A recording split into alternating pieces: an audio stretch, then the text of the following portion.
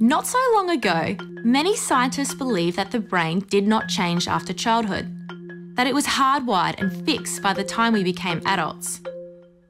But recent advances in only the last decade now tell us that this is simply not true. The brain can and does change throughout our lives. It is adaptable, like plastic.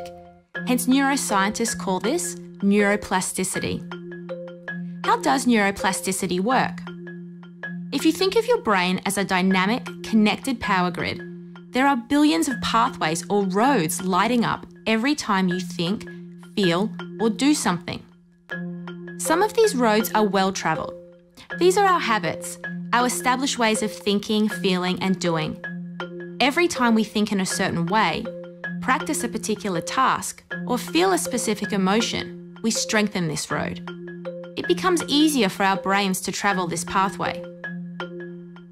Say we think about something differently, learn a new task, or choose a different emotion. We start carving out a new road.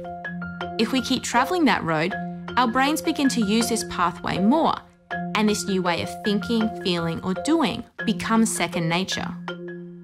The old pathway gets used less and weakens. This process of rewiring your brain by forming new connections and weakening old ones is neuroplasticity in action. The good news is that we all have the ability to learn and change by rewiring our brains. If you have ever changed a bad habit or thought about something differently, you have carved a new pathway in your brain and experienced neuroplasticity firsthand.